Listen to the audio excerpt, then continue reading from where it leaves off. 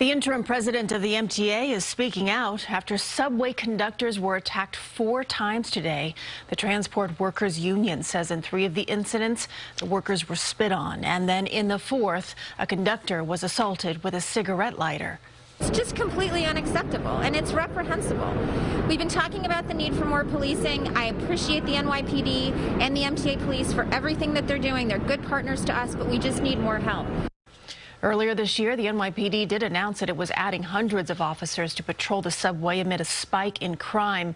But the union is blaming Mayor de Blasio, saying that he needs to add more.